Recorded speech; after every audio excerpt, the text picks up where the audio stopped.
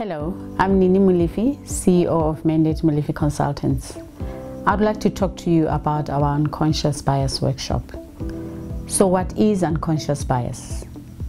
Unconscious bias is defined as hidden inclination or preference that influences our judgments from being even-handed, balanced, or fair. The operative word here is hidden, because you are not even aware that this is happening, totally out of your control. But the fact that we're talking about unconscious bias, it presupposes that there is conscious bias. Conscious bias is when you are in full awareness. I may be discriminating against someone, but I'm fully aware that I'm doing it. So it's readily within your consciousness. In this series, however, we are addressing the unconscious bias. So as opposed to your conscious brain, your unconscious brain is more reflexive, intuitive, automatic. It does not engage or analyze detail. It does not engage rational thought. Whereas the conscious brain will be more reflective. You think more about your action. You think more about what is in your mind before you do it.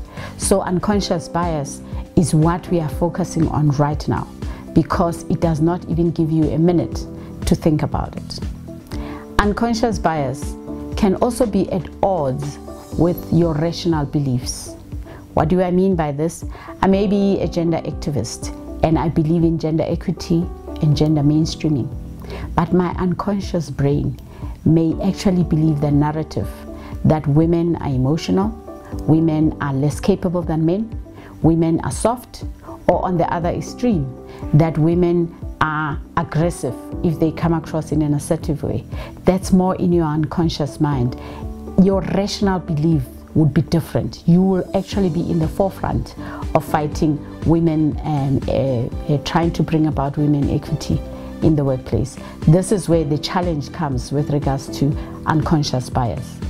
Now you may argue that, does unconscious bias then give me an excuse to continue discriminating against people because you have said that it is not in my awareness? I'm not doing it deliberately. No, it does not give you an excuse. Hence, when we talk about the dialogue and the workshops that we hold on unconscious bias to help people get to grips with how to approach the challenge, this issue of unconscious bias.